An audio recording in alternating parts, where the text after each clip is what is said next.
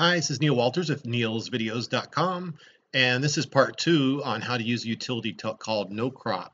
So here, I want to show you first of all how I found the utility. You just go to Windows to your little search bar at the bottom and type in Store. That takes you to the Windows Store, and then when you get there, type in no space crop. And actually, here's others that might do similar jobs. This is the one I downloaded here. It's called NoCrop Insta Square Size.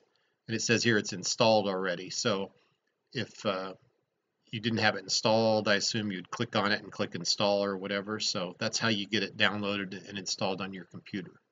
So here I'm going to go back to NoCrop again and do part of what I did before.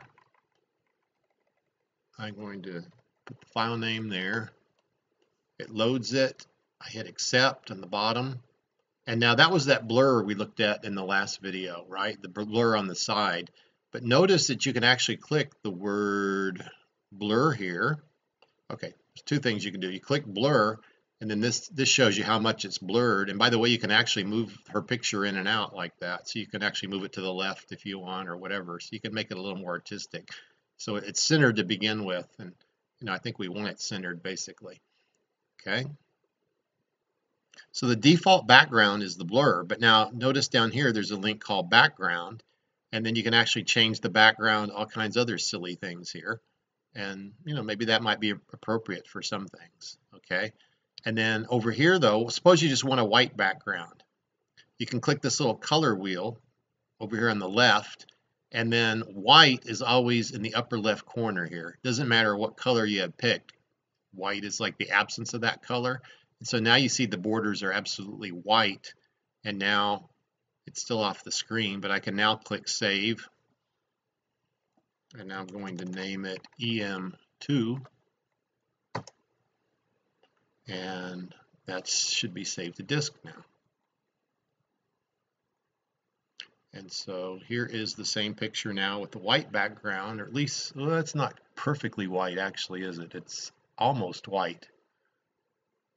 So I think I could mess with it and actually get it 100% white.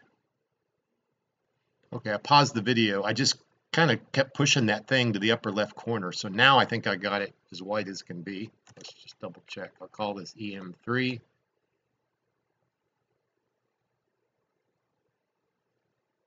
Now I think that's a lot whiter, right? So now I want to take that and post it. Actually, first of all, I want to post the original one. So now this is particularly for people that are doing Empower. So I want to look for lady model. This is the original picture. And I want to pull up Empower again. So here's the original picture, and now I click post.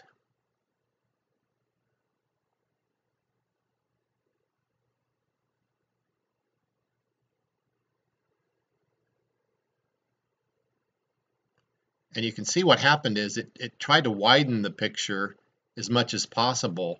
And now you see it actually cut the picture off where the camera is.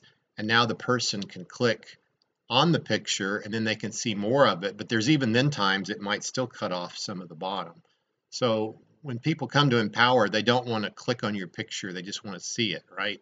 So you want to make the picture fit as best as possible. And also notice again the jagged edge means that there's more coming. If you click on it, you'll see more. So like this one, we know there's a little bit of extra at the bottom, but not much at all, basically. So now I'm going to do the final post with the white background, see how that looks. So I'm going to click Add Photos, Upload. And the white one was EM3, JPEG.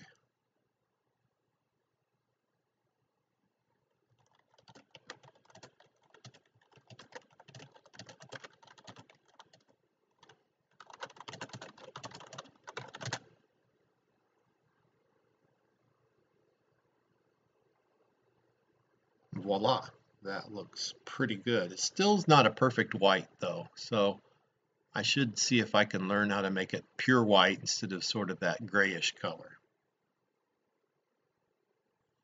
So that concludes this video with demonstrating how to use NoCrop Insta Square Size, the Windows app that you can download for free. And this is Neil Walters with neilsvideos.com. Look forward to seeing you on my other videos on my YouTube page. Talk to you soon.